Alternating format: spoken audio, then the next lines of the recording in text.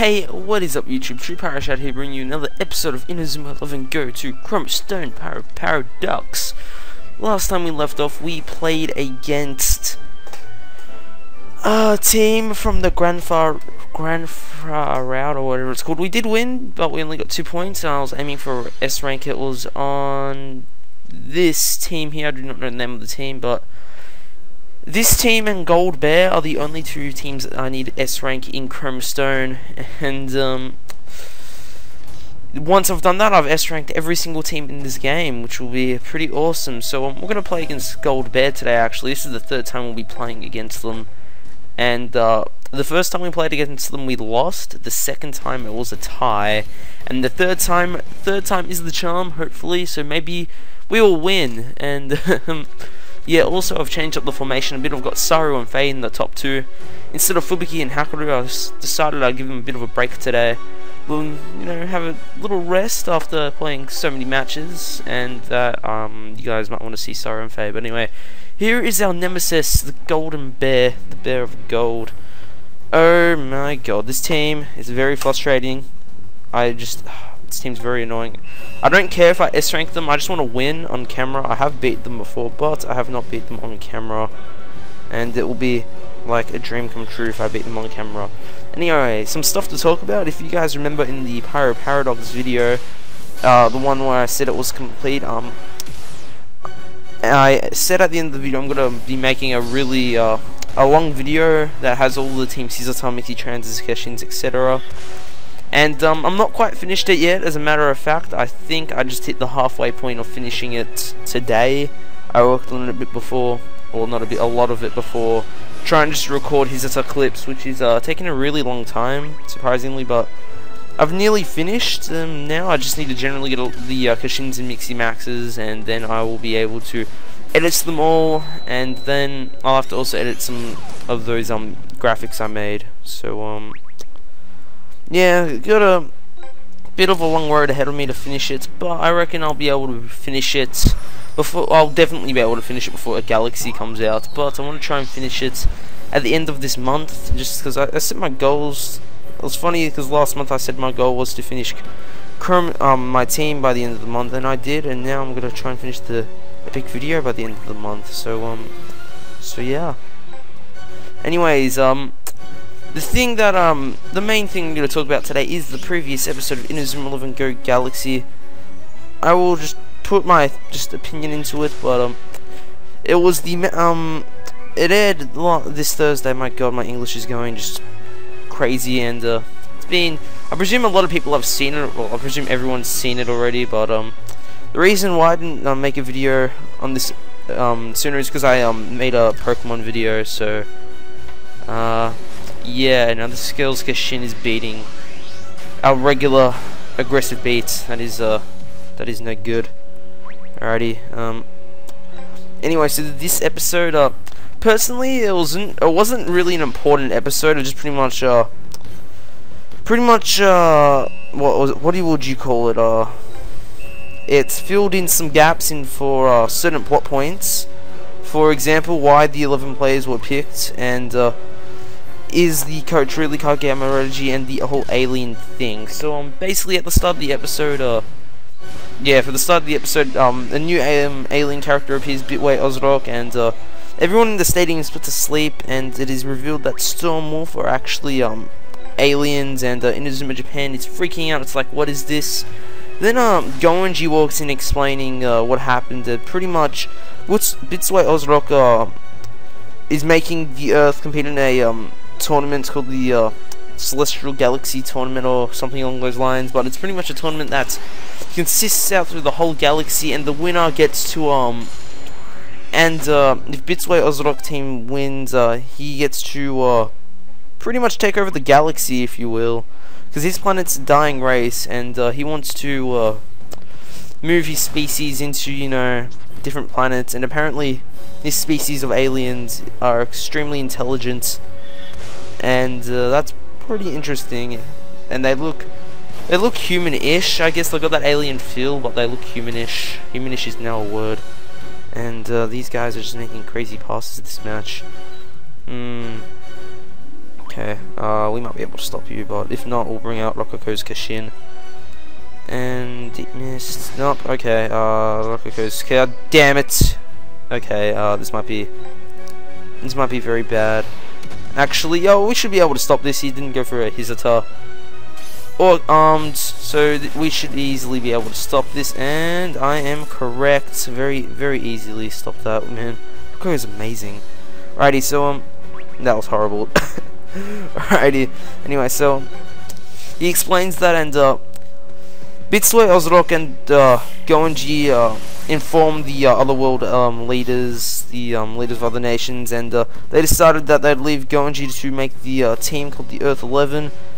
And yeah, that's pretty much what happened. And oh yeah, Bitsue Ozrock took away the moon, so yeah, no more moon. Alrighty, let's go with Saryuu here. Maybe Saryuu's Shellbit Burst will be able to take down Margin Great Stage 0, which this Kashin is so damn powerful. Margin Great.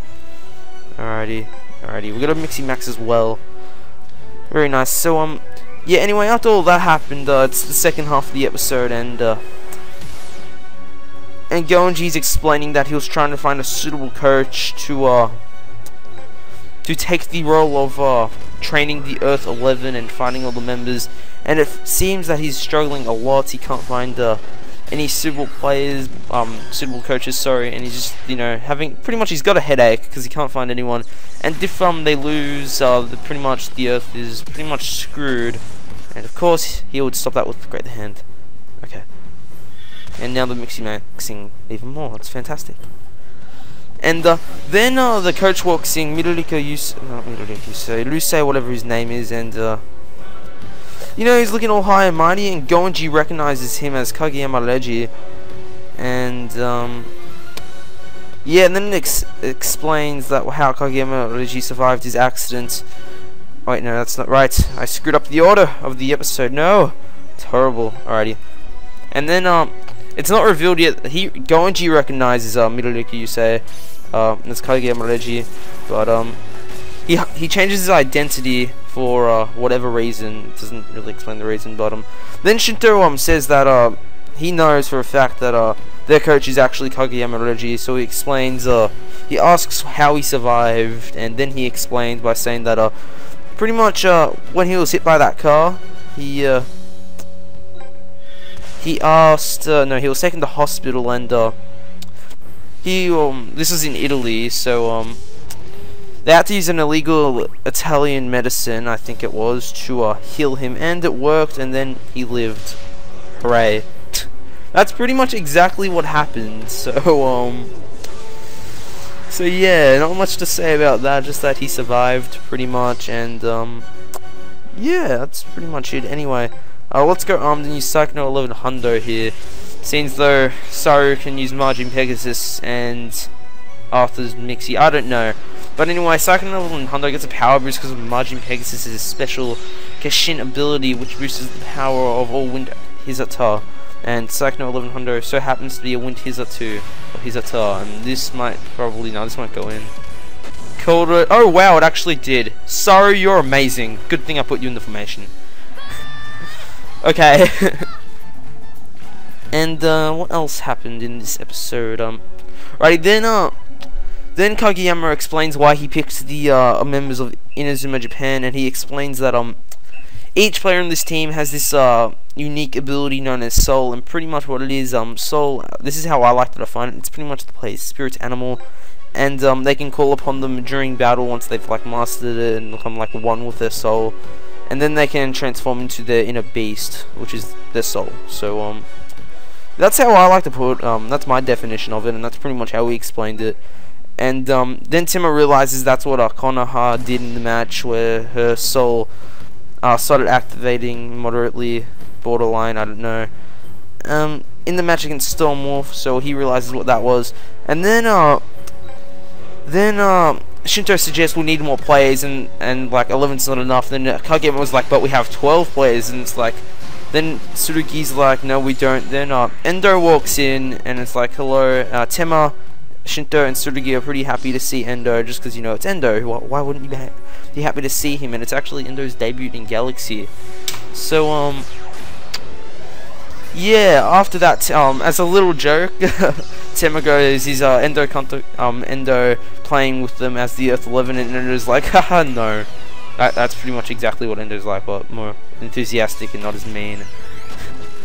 And then the new team member is revealed to be new Zanark, and then that's the end of the episode.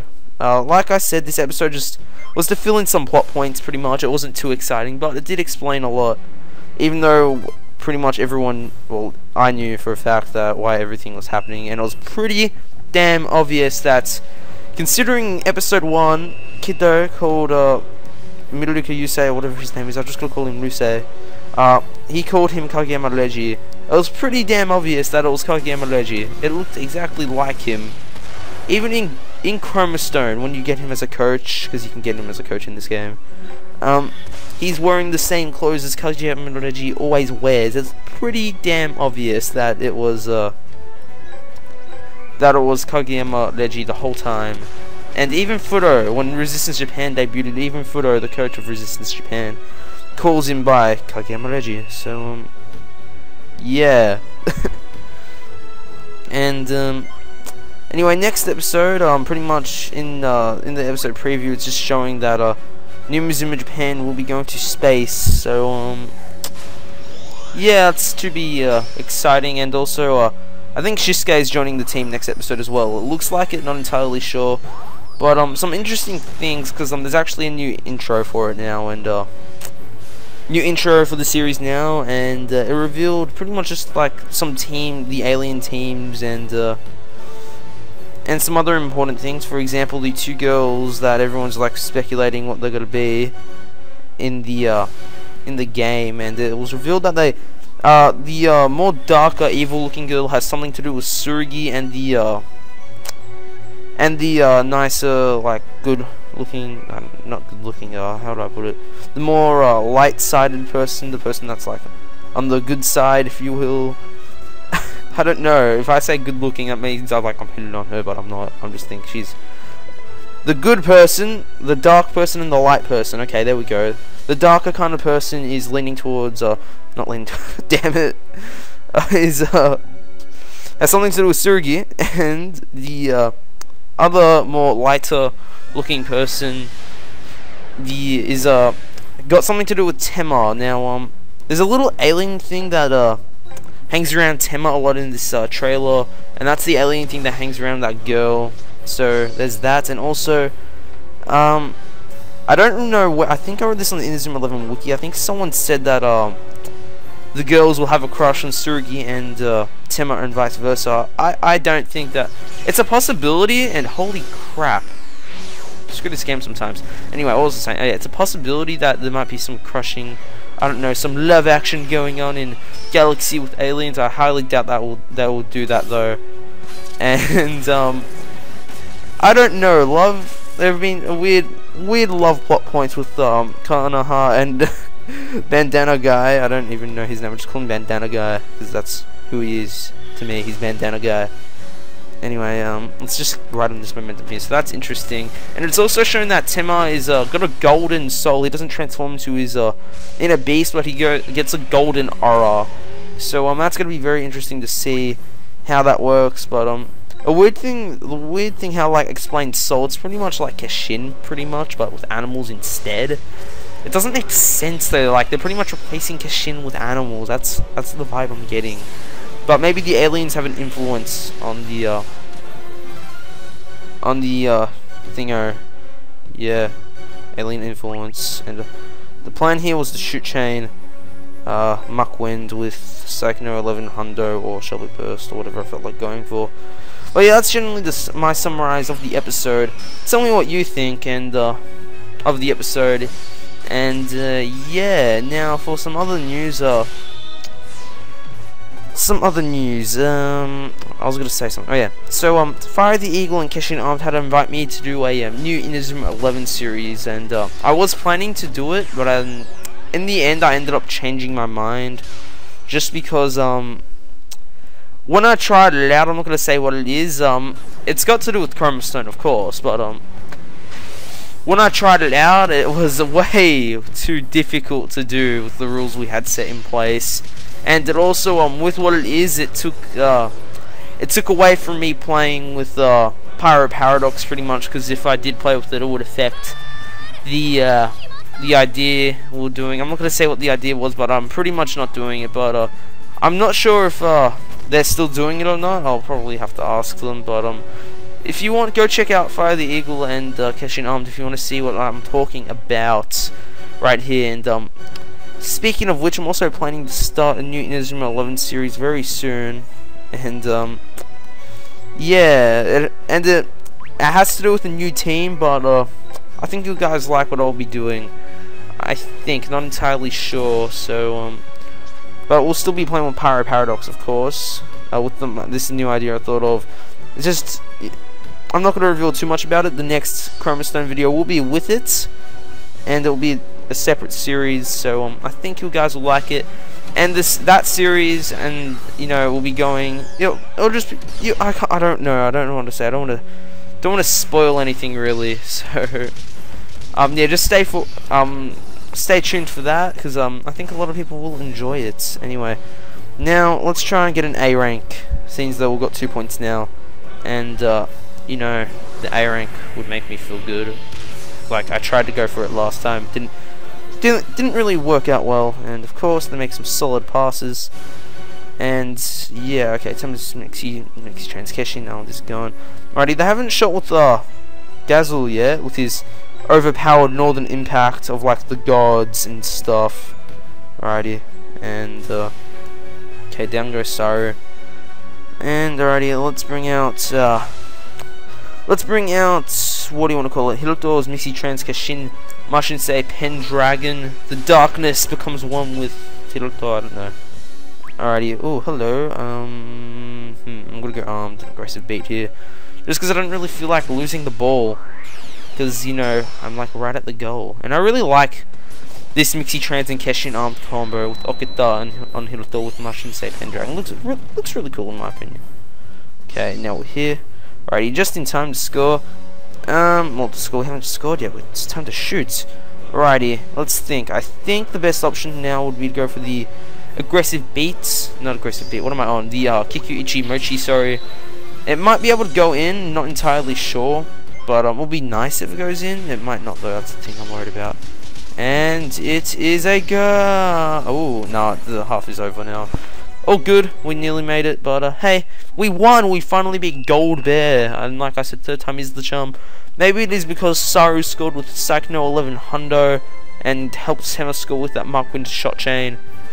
But yeah, leave a comment about what you thought of the Galaxy episode this week, and yeah, that'll be really appreciated. But anyway, guys, we finally beat Gold Bear, and yeah, that'll be all for today.